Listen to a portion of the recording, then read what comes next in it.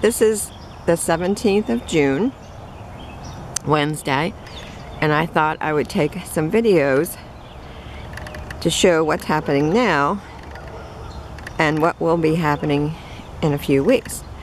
The coreopsis, the tall coreopsis, is just getting ready to bloom here. That's the first one, first or second one. I have some Stella d'Oros, the daylilies. The bishop's weed is blooming. I tried to cut off all the blooms out back.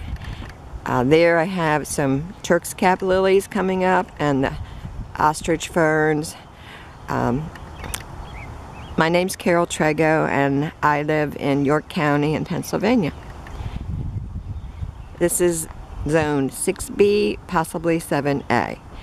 As you can see, there are some daffodils that are dying out here, the foliage, and I didn't get to take it off. I have a lot of ground cover in here.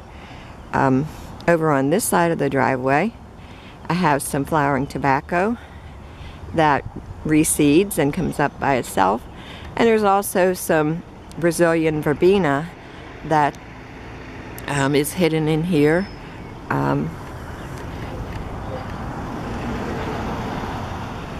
Walking up the driveway here, I tried to dig out that hosta because it usually gets burnt out, and obviously I left some there and it came back.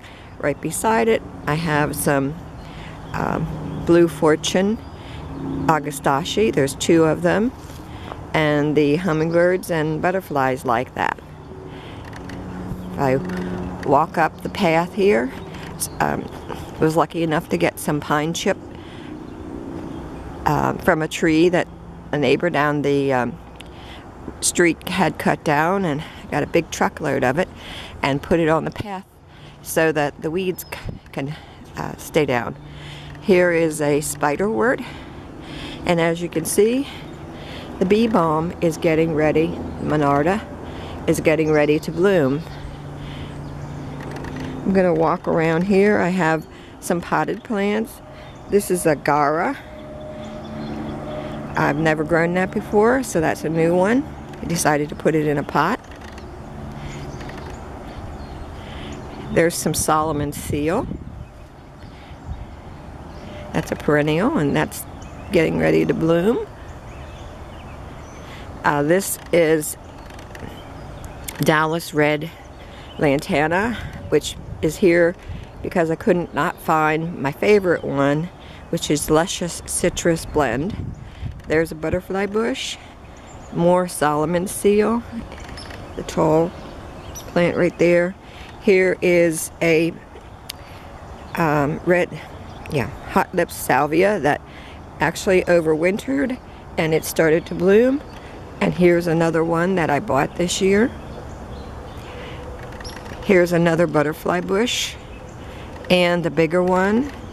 I think this smaller one is a seedling from that one there. This is a salvia. This is a tall salvia, and it will get to be about 4 to 5 feet tall. It's called Amistad. I'm going to have to put a different stake on there. And I have 5 salvias here, which are Rockin' Fuchsia. There was bleeding hearts in here, and I whacked them down and decided to plant them the other salvias. Actually, there's 6 I see. I'm going to turn it off and go to the next video and continue then.